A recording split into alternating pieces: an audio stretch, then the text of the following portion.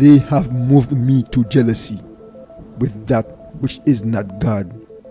They have provoked me to anger with their vanities, and I will move them to jealousy with those which are not a people.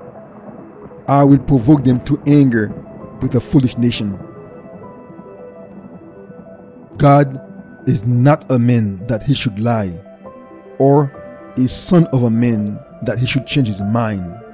By his own mouth he promised to make us Hebrew Israelites jealous of another people, because our fathers made him jealous of other gods.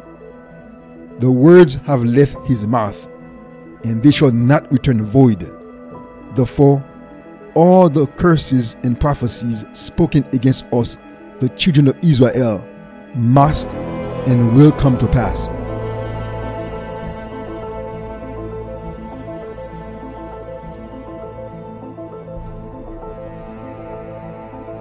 The fulfillment of this prophecy of jealousy spoken against us, the Israelites, is the key to understanding Paul's doctrine.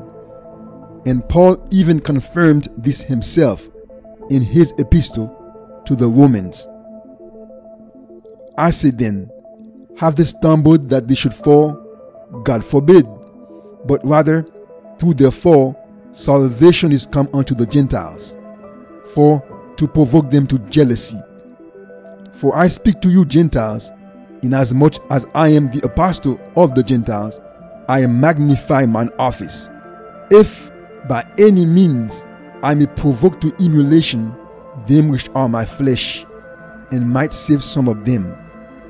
Paul is telling us plainly here that he preached salvation to the Gentiles, meaning the non-Israelites, in order to provoke the Hebrew Israelites to jealousy, because Israel made God jealous with false gods.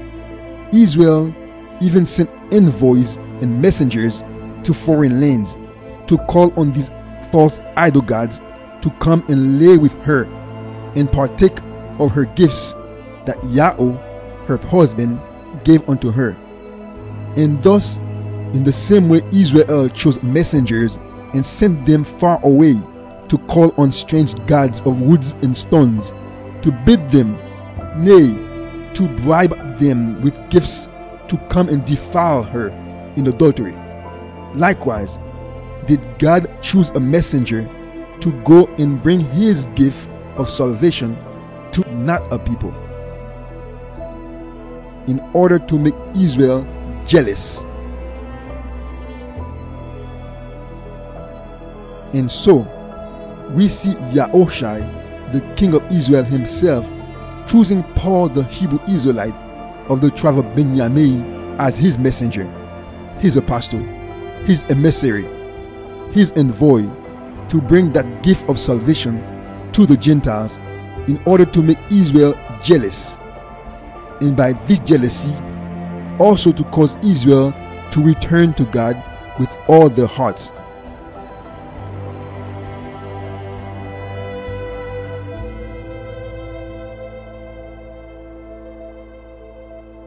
In his letter to the Romans, Paul showed us clearly that the Gentiles he was sent to were not Israelites. Paul told us, I say then, hath God cast away his people? God forbid.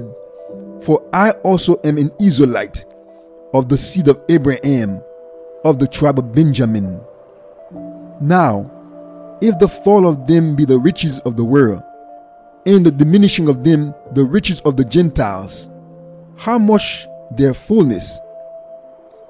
Here, in the first verse, Paul is using the word Israelite to define his bloodline nationality, and he specified that he is of the tribe of Benjamin. Again, he used the word Israelite to specify and classify his bloodline nationality, which includes all 12 tribes. In the second verse, he contrasts these 12 tribes of Israelite nationality to the Gentiles people, showing clearly that these are two different bloodline people. he explained that his Israelite people have become blind and have fallen as a result. And through the blindness and fall, these Gentiles or non-Israelites are made rich and full of hope and with the promise of salvation from Yahweh. So, according to Paul, he was sent to non-Israelites called Gentiles. And Paul knew exactly what his mission was. He knew very well that he was sent to these Gentile nations in order to fulfill the prophecy of jealousy that Yahweh spoke against us, the nation of Israel. And this provocation to jealousy is in fact the key to understanding Paul and his doctrine.